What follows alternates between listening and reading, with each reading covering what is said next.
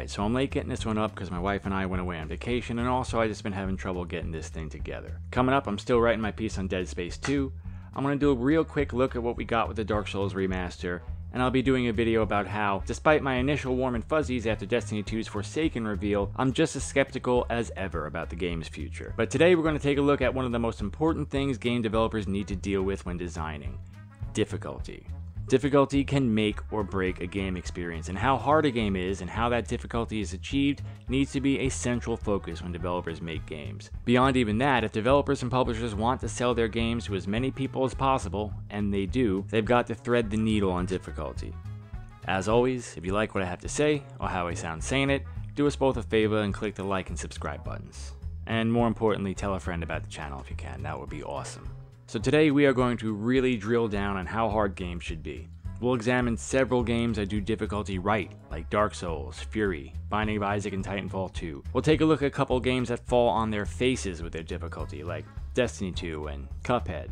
And we'll examine a couple of games that do it well, but could do it even better. We'll talk about difficulty and accessibility, and the importance of allowing the player to adjust the difficulty of the game. Eventually, we will get to Titanfall 2's master difficulty and Destiny 2's truly putrid campaign, for two games that almost perfectly demonstrate how difficulty can completely change how your game plays for the worse. But as always, let's get a really brief history out of the way. Difficulty as monetization strategy. Video games in the early days made their money by tempting players to keep pumping quarters into the machine. Computing power in the days before the PC was very expensive, and arcade machines could cost upwards of $3,000. Accounting for inflation, we're talking about a $6,000 investment for one machine. In order to just break even, a machine had to be played thousands of times, maybe tens of thousands of times, which meant that early video game developers had to balance fun and difficulty. Make the game too hard, and players would get frustrated and walk away. Looking at you, Dragon's Lair. Make a game too easy, and a player can sit at the machine for an hour on a single quarter. As a result, the best early games were games of skill. Pac-Man was addictively fun because it was hard, possible, and not bullshit. Fail states felt earned. However, games also couldn't ramp difficulty up too slowly. So most games had challenging but doable early stages before ramping up to extreme difficulty very quickly. This model still exists in the arcade today, by the way. If you get a chance, go play a rail shooter in a bowling alley or a mall. You'll find that the first level is tricky but fun before ramping up to near impossibility within a level or two, because almost all the games people had played had this difficulty system, and indeed because all developers had come from this business, the early console games followed the same formula. Games are only fun when they have some difficulty, but at the same time, players at home want to finish games. A save feature was a really rare thing in the early console space. While it took a long time for games to ditch the punitive bullshit difficulty found in later levels of old arcade games, eventually, developers realized they didn't have a monetary reason to crush the hopes and dreams of their players anymore. This realization happened right around the time that game developers also realized they could push the medium forward and expand its audience by marrying storytelling to gameplay. The nature of difficulty in games meant that it was functionally impossible to have narrative and story as a fundamental feature of games. If you sell somebody a story, they'll get right pissed off if they can't get the ending. Imagine movie theaters showing films but not allowing patrons to see the ending if they failed a physical test. People like stories, and they hate not hearing the endings of stories. Something had to give. Once games decided in the early aughts that they were going to tell stories, they needed to tone down difficulty enough that the average player could reasonably be expected to see the ending. It's almost impossible to even imagine these days having a narrative story that players couldn't finish. Lots of kids never beat Mario, and they didn't care at all. Playing the game mechanically was the main selling point. But most narrative games need to balance difficulty so that players can get to the end. This is why almost all story-focused games are, by and large, far too easy. It's also why most narrative games these days have several difficulty settings.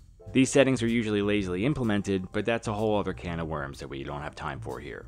Okay, I told you to be brief this time. We've briefly gone over the history of difficulty and the considerations that companies take when designing their games. Let's get to examining which games do it well and which don't. Dark Souls. Perfectly difficult. Let's begin by examining a few games that get difficulty right by starting with a notoriously hard game in Dark Souls. Dark Souls uses lost progress as its primary difficulty mechanic. A player levels up not only by defeating enemies and earning XP, in this game Souls, obviously, but also by getting to a checkpoint without dying.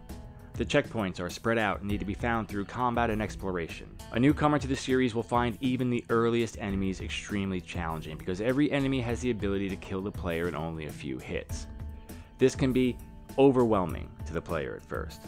But the beauty of Dark Souls, especially the first game, is that extreme thumb skill isn't required to succeed. Very quickly, a player will realize that the non-boss enemies only have a few highly telegraphed attacks, and that all of these attacks can be exploited or avoided with only a few fairly simple techniques. Layered on top of the general learning curve, Dark Souls featured several other mechanics that organically lower the difficulty. The player could simply grind the areas that they'd already figured out for souls and over-level for each area. They can use magic and pull enemies, they can cheese difficult enemies with a bow, or they can exploit what seems to be purposely very limited AI in order to confuse enemy pathing and reset their aggro range. Or, as I taught my 7-year-old son to do, you can just meticulously learn the generous parry timing and backstab mechanics, and parry and backstab spam almost anything in the game. The point is, there are many ways a player who isn't as skilled can make the game easier while still enjoying most of what it has to offer. And the same is true for players who want the game harder. You can choose to play without magic or bows. You can choose to wear no armor. You can limit yourself on what equipment you use. You can decide to not level up at all. Or for players like me who want a bit more challenge but nothing crazy, you can just continue running up the NG+ cycle.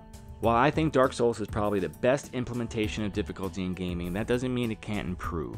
I still remain convinced that adding an actual difficulty slider to the newer Souls games would only mean that more people could enjoy them. Something as simple as slightly reducing damage values from enemy attacks would make the game much more forgiving to the newer player, especially in the newer games. You'll hear people say how the newer games are easier, but in my opinion, those people are hilariously wrong. The newer games are much faster. They have enemies with much more varied movesets and bosses that hop all over the place. The final boss of Bloodborne's DLC is orders of magnitude more difficult than any Dark Souls 1 boss. The newer games require much quicker reaction times, feature multiple enemies and multiple bosses far more often, and have very little room for error. These games only seem easier because veteran players have played them many times. This is an important point we'll get more into later, but From has actually done an excellent job slowly ramping up the difficulty of the newer games, so that the experience of playing Bloodborne feels about the same as the difficulty the first time you played Dark Souls. A brand new player, however? Fighting Father Gascoigne as someone who's never played a Soulsborne game must be an absolute nightmare. In order to make the newer games as accessible to a brand new audience as the early games were, From should consider adding a difficulty slider. But even without a slider, there are still enough tools for a new player to find their way. Dark Souls lets you set your own difficulty with only the tools and mechanics within the game. It is masterful use of difficulty. Furi. I got to Furi late. It was almost an entire year by the time I got around to it, and its reputation as a brutally hard game turned me off for a while. I like hard games, but I'm not always in the mood for them, so I was pleasantly surprised to find that the game, while hard, wasn't nearly as hard as people have been claiming. Furi does require, like any good game, that the player master the mechanics to progress, certainly, but unlike the games we'll get to next, it isn't needlessly cruel. It doesn't punish players for no reason, and by being nearly perfectly balanced between difficult and forgiving, it remains just a joy to play. In fact, gamers' obsession with praising a game for being hard almost certainly did this title a disservice. So before we go any further, if you'd heard of this game and decided you weren't interested because you saw 1,000 toxic tryhards online splooging about how difficult it was, go buy it. It's not that hard, it's just about perfect actually. Alright, listen, it is very easy to make a game difficult. I can design a game that has 1,000 bullet sponge enemies that can one-shot you, and requires that you demonstrate absolute perfection to progress. But that would be frustrating and stupid. What's hard is threading the needle. A game needs to challenge, or else it's just a movie, looking at you Uncharted, but it also has to keep the player going by being a realistic goal. Furi, while played on normal, does this about as well as any game I've ever played. For some reason, they instituted an easy mode by pulling out the coolest and most challenging phases from boss fights, something I think is beyond fucking stupid when the far easier way to accomplish that is already in the game. But whatever. How do they balance this game so well? The boss fights all have checkpointing. For me, the most frustrating Soulsborne boss fights are almost always the multiple phase fights. A perfect example is one of their coolest fights in Sister Frida. This fight is 3 separate fights, each of which on its own is fantastic. The first phase is relatively easy but can be failed the first time or two as you learn the mechanics. The second phase is a classic multi-boss clusterfuck that is quite challenging, and the third phase is hard as fuck, with the boss on constant attack. Most players will fail the fight in the second and third phase, and when they do, they'll have to fight through the first phase that they have totally mastered again and again and again. For a hard boss like this, you can end up fighting that first phase 10 times. It's frustrating and annoying, and after a while that frustration can lead to stupid mistakes that waste preciously needed health. I find this fight and the few like it the only time that Soulsborne fails at its difficulty. There are a bunch of ways to avoid tedium and inconvenience as a punishment mechanic. You could simply have boss checkpointing, or if you want to make sure the players have mastered a mechanic, you can only checkpoint after they complete a perfect phase. So you would hit the phase 2 checkpoint for Sister Frida only after you'd beat phase 1 without taking damage. Something I did almost every time, by the way. Whatever. The point is that checkpoints are a good way to keep difficulty from overwhelming the player. Furi checkpoints each phase of a boss. The player has 3 lives. If he gets knocked down a 4th time, the fight is over and it has to start over. But after you clear a phase, you get one of those lives back. On top of that, the game's parry mechanic heals the player so mistakes can be recovered from, and while the game certainly does require mastery, it never requires perfection from the player. This simple checkpointing system means that while Furi is indeed difficult, it never feels punitive or cruel. The player can progress without being absolutely perfect, and importantly, the game is, for the most part, much more about pattern recognition than it is about twitch skill. So with enough patience, the game is beatable by most players. So Furi's mechanics at the default difficulty are challenging and fun, while still giving players enough tools and leeway to never let the frustration get ridiculous. But it also has a very poorly implemented easy mode. Instead of giving players more ways to beat the game, Furi takes things away from the player by removing the most difficult phases of the fight. This doesn't make sense to me. If you are a game developer and spent a tremendous amount of time, effort, and money designing boss fights, why would you want to implement a mode that means some players will never see your work? In a game like Furi, where their fantastic and hypnotic visual presentation of the boss attacks are half the joy, this is just insane as far as I'm concerned. A simple way to have an easy mode without removing boss phases would have been to make it so the player gets all of his lives back after clearing a phase. An even easier mode would do that and double the heal you get from a parry. And the easiest mode would do all that and double the amount of lives the player gets. Furi is such a good game that I would like everyone to be able to play it. People who are bad at games, or disabled, or young kids. What's the harm in giving those players a way to play the game with all of its mechanics and phases, but just simply more room for error? There is no harm. I always play games on hard from the start because normal on most modern games is generally a bit too easy, with the one recent anomaly being Wolfenstein 2, which was just fucking awful on hard.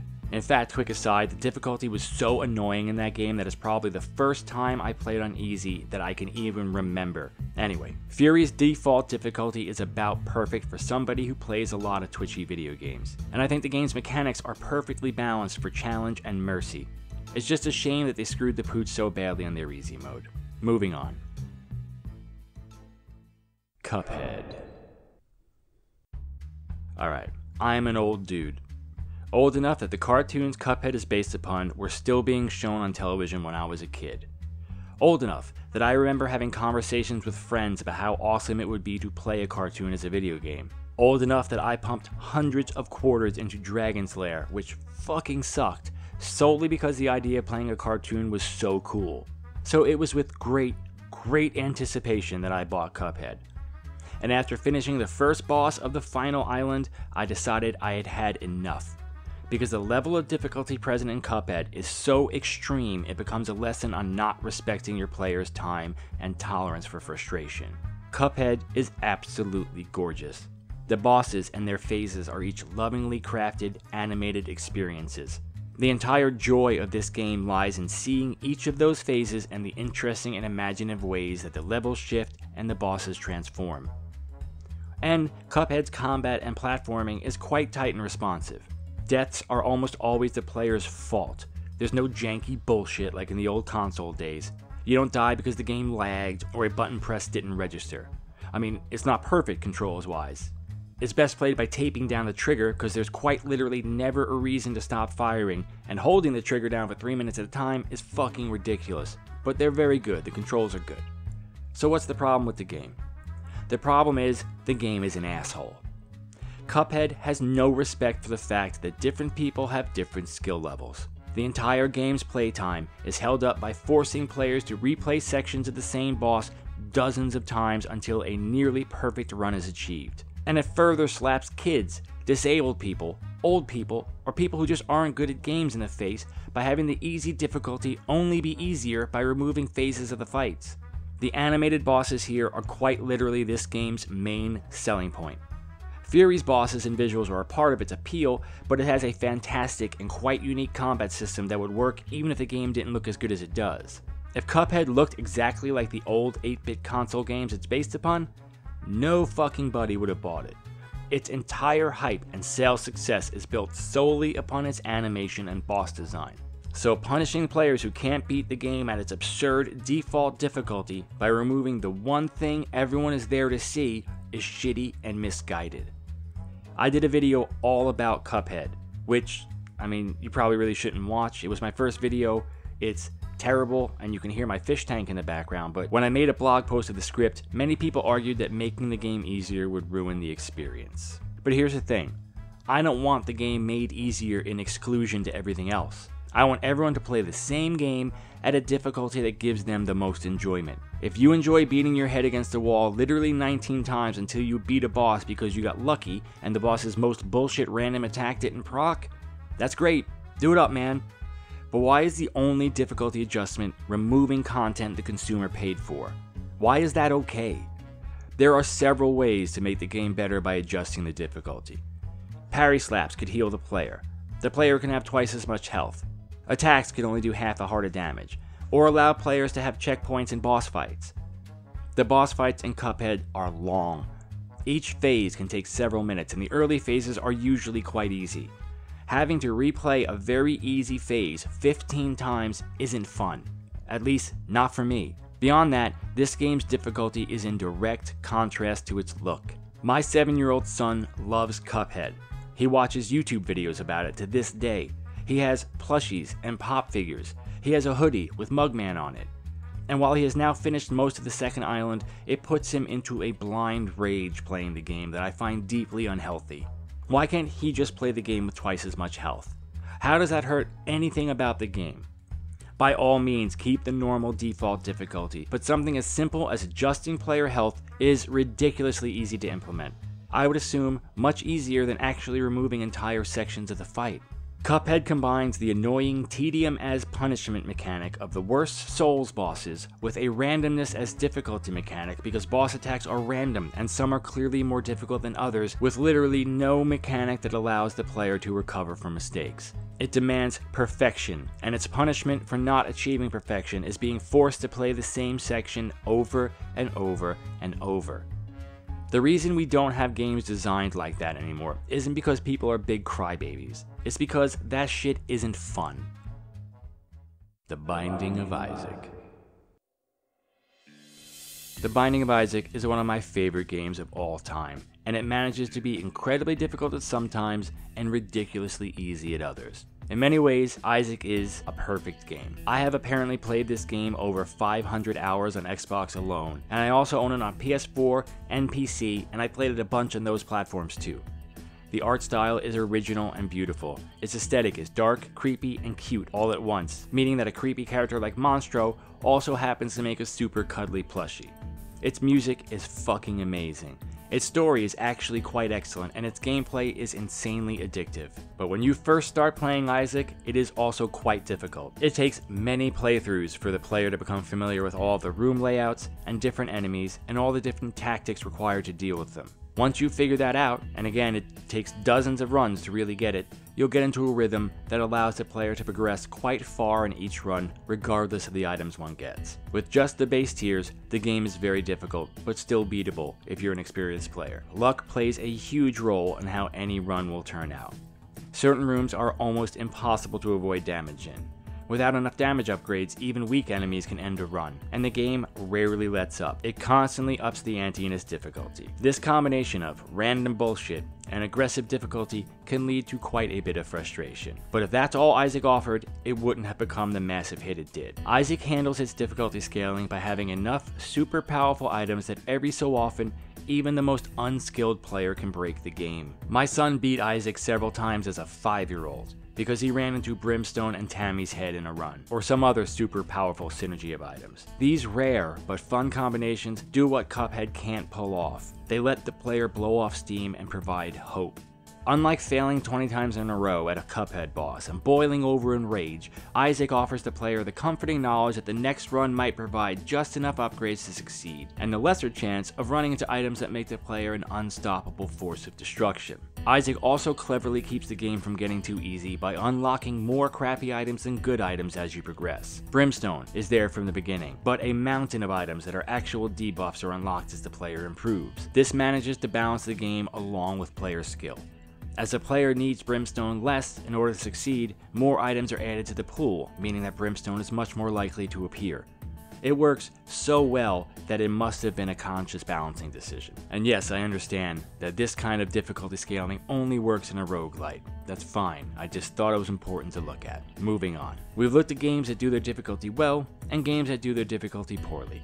Now let's finish up with a look at 2 games that do both at the same time.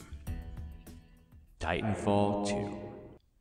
I loved Titanfall 2. A lot. I really liked Titanfall 1, but I fucking loved Titanfall 2. The multiplayer is, in my opinion, the best first-person shooter multiplayer ever created. It's fast, it's difficult to master, it's amazing. It's easy enough to learn, but so hard to master that I went from these stats, when I was playing for about a year after launch, to literally being unable to get a kill when I went back recently for footage and went up against people who'd never stopped playing. P.S. If you've never played Titanfall 2, do not bother playing the multiplayer now, you will just get brutally shamed. On top of that fantastic and difficult multiplayer game, Titanfall 2 included a campaign as good as any shooter campaign of the last 15 years. Great shooter campaigns are actually kinda rare when you think about it. Doom 2016, Titanfall 2, yeah, actually I guess that's all the great ones right there. The Wolfensteins were good, they're alright. Alright, anyway. Titanfall 2's campaign featured a shockingly touching story considering it's a cliche tale about a boy and his robot. And it has wonderful gunplay, probably the best movement system in any shooter ever, amazing level design, the best mission design I've ever played in FPS. Each level perfectly blends wall running, sliding, bunny hopping, hip firing madness on expertly crafted maps. On hard, the game is perfectly balanced. You'll need to effectively use every mechanic to succeed. Chaining wall runs and slides and jumps while using your weapons and explosives is absolutely necessary to clear out the large amount of enemies attacking from all directions. So all that's to say that I just absolutely love this game, and its difficulty is right on the money, for the most part. On easy, the game is easy. Enemies are barely a threat, and you can beat the whole thing without really using the parkour system at all. On normal, the game's still pretty easy. You'll need to use the movement system a little bit, but not really. On hard, you will need to use all of the game's tools, which make it the ideal way to play the game. But something weird happens when you bump the difficulty up to master.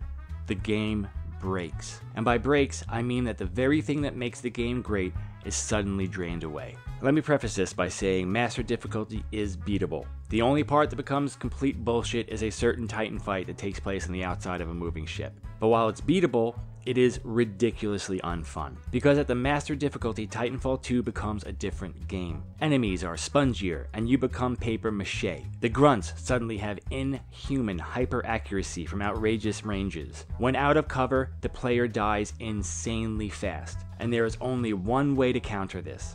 By playing incredibly cautiously. You have to basically memorize where the enemies spawn and find safe cover where you can pick them off before carefully creeping out to the next spot of cover. Sprinting without being absolutely certain that every enemy is dead is a bad idea. Wall running is completely out of the question. And when you take Titanfall 2 and remove wall running and jumping and sliding, what do you have? Yeah, you've got Call of Duty. But I didn't buy Call of Duty. And seeing as how these guys made the old Call of Duty games and are instead now making Titanfall They seemingly didn't want to make Call of Duty. Something as seemingly simple as the difficulty can completely change the game, making all the carefully crafted mechanics completely useless and turning a shooter that's a breath of fresh air into just another FPS. It's not the difficulty itself that makes the mode so horrible. It's how the difficulty completely breaks the design. A way to make the game more difficult while still staying true to the intent of the design is even pretty easy to imagine. What if, instead of the way the mode is played now, the AI enemies got deadlier the slower you were moving? So while running on a wall, the enemies are as accurate as they are on hard, but while only sprinting, they become more accurate, until they're near one-hit kills when you're standing still. Difficulty should change how hard a game is by reinforcing its core mechanics, not by working against them. Making a mode in Titanfall 2 where not moving fast is the primary means of survival runs against everything the game is about, and as a result, the mode is aggressively unfun. If you got the game, check it out. You'll see what I mean. I promise you, it sucks. Totally sucks. Moving on. Destiny 2. As strange as it may seem if you've watched any of my videos, I really liked Destiny 1 a lot. I liked the aesthetic, I liked the lore, I loved the gunplay, I liked most of the strikes, and I loved the raids. Destiny 1, especially in the campaign, was too easy. But Destiny 2's campaign is just ridiculously, absurdly easy. If you have ever played an FPS game, Destiny 2 would be too easy. If you've played a bunch of Destiny 1, then Destiny 2 is so easy the game is fundamentally broken. I died a few times from falling off of things and by getting so bored that I stopped paying attention, but other than that, the campaign was utterly mindless. I sat stunned as glowing reviews poured in for Destiny 2. Right from the beta, I thought the game was terrible. With dumbed down mechanics, eliminated depth, slower movement, the game felt like a shell of what it had been. But it wasn't until playing the campaign for a second time that I really discovered that the difficulty of the campaign completely ruins the experience. During the second mission, I started punching things, and I never stopped. All the way through. And it was actually a much more interesting gameplay experience than playing the game as intended. When a game is too easy, every tactic becomes viable. So, the Destiny 2 campaign ended up being ridiculously boring. And with vastly increased ability cooldowns, completely boring and neutered weapons, only cosmetic armor, and supers that take forever to charge, there's no longer even any distraction hiding just how boring the campaign gameplay was. Destiny 2's incomprehensible desire to strip out all of the depth made it painfully clear just how little game is really here when you strip out the spectacle. The game is so easy that through the entire first 3 planets of story missions, I was never even challenged. Without using my guns, in a shooter. But something interesting happened when I got to Io. Several missions there were actually kinda challenging when using only my fists. Playing the game with only punching made me have to use the movement system. It made it so I had to think about how to take down enemies and what order they needed to be eliminated in. It suddenly got fun. It is almost impossible to have fun when there is no challenge in a video game. And when you release a sequel that's supposedly about humanity being on the brink of destruction that an average player can beat without shooting, yeah, that's going to be really fucking boring for the veterans of your game. I spent a bunch of this video talking about how important I think accessibility is. But that means having a difficulty level that is appropriate for all different players, not just easy. I don't understand how Bungie thought that releasing a game with no difficulty scaling was okay. Destiny has always played best when you are forced to use all of the game's mechanics, like all games. But even at its best, they have done a truly dreadful job at managing their difficulty. Destiny's gameplay has more than a little bit in common with Titanfall 2. Its movement system is as much a part of the game as its shooting mechanics are. And when a game is too easy, when I can just slaughter everything mindlessly, there is no reason to push those mechanics to the limit. All games, whether shooters, hack and slash, RTS, whatever, all games boil down to puzzles. They present us with a problem. They give us a diverse set of tools, and then they ask us to solve the problem before us. Destiny, at its best, presents us with a level and a horde-style amount of enemies. Sometimes it'll throw in another mechanical wrinkle. Then it gives us its movement system, its large array of different weapons, grenades, jumps, melees, supers, and asks us to use those abilities to solve the puzzle. Especially in Destiny 1's raids, the player needed to have a firm grasp on all of the game's mechanics and how they interacted with each other. But when the puzzle is tic-tac-toe, we don't need to use any of the tools, and that's boring. The best games, with a good difficulty balance, ask us to push their mechanics to the limit to solve the problems they put before us. But Destiny 2's campaign was so easy, the player stops paying attention. The answer to the puzzle is, do whatever you want. It all basically works. Apparently, as I discovered recently, that goes all the way to just punching everything in the face. Alright, I'm about to wrap up, but I wanted to really briefly touch on how Destiny 2 simultaneously fails by its recent decision to make the game harder as well. Bungie had apparently heard that the game is too easy, and it is. And they decided with the Warmind DLC to make heroic strikes far harder. Sounds good. I was thrilled to hear this, as heroic strikes were always my favorite activity in Destiny 1. After playing the heroic strikes for dozens of hours now, I find myself questioning if the designers of the game even played what they made. And this is going to go back to what I said about how easy it is to make something hard. Bungie had a chance to institute interesting and fun difficulty. The entire point of difficulty is driving the player to use all of your game's mechanics at their peak efficiency. That is the only goal a developer should have when it comes to designing difficulty. In Bungie's old Halo games, they drove difficulty by making positioning, enemy priority, and weapon choice need to be nearly perfect to defeat the groups of enemies they put before the player in the harder modes. Bungie this time around simply made every enemy extremely spongy and put a bunch of modifiers that make the player do way less damage while adding in tons of one-hit kills. Instead of driving the player to use all of the game's mechanics, what this type of difficulty does is quite literally exactly the opposite. If the player dies almost immediately from even low-level enemies, you can no longer use the movement system. You can't use any super that's a roving melee range super. The only solution to every problem the game throws at you in a heroic strike is to sit behind cover and carefully pick off enemies from a distance. Does this make the strikes more difficult? Maybe. It certainly makes them more tedious. Difficulty has to drive the player to adjust their playstyle. It has to push them to the brink. What it shouldn't ever do is drive all players into the same playstyle, especially when that playstyle is completely at odds with everything your game is about mechanically. Alright, thought experiment. I want all of you to think about Destiny's marketing materials. What do you see in those materials? You see Guardians jumping around. You see them sliding into huge groups of enemies. You see them popping supers. You know what you never see? And I mean this literally, I'd be surprised if anyone can show me even one promotional image or video clip of it. What you never see is Guardians hiding behind cover and picking off enemies from a distance before carefully moving to the next bit of cover. And you don't see that because Destiny has never been about that kind of gameplay. Its entire enemy and level design is about throwing tremendous numbers of fast-moving enemies at the player, and giving them an entire toolbox built around movement and burning those enemies down as quickly as possible. Even in Destiny 1 raids, hiding behind cover was never a central mechanic. You occasionally had to do it, of course, but it's never been a core aspect of the gameplay. And I don't think it was even a consideration in any of the strike designs, because the strikes in Destiny 2, and especially the boss rooms, feature very little cover. The Knocker Strike in the new Warmind expansion literally features 4 or 5 rocks, 3 of which the boss destroys. Destiny's design never intended for players to spend their time hiding. When designing difficulty, the focus always needs to be on enhancing the mechanics of your design, not contradicting it. It's almost as if Bungie is completely lost. Like, the marketing department has a better understanding than the game designers do of the mechanics that drive player engagement. It's amazing that Destiny 2 ends up being an example of difficulty failure at both extremes of the spectrum, making a game so easy your mechanics are irrelevant, while at the very same time making other aspects of the game so difficult that your mechanics are irrelevant. It's quite the accomplishment. Wrapping up. Alright, I had a lot of trouble writing this. I kept tearing it up because for the first few weeks I was trying to find a format that nicely fit all together. And 2 days ago I just said fuck it and decided to simply look at a few games and how they handle difficulty.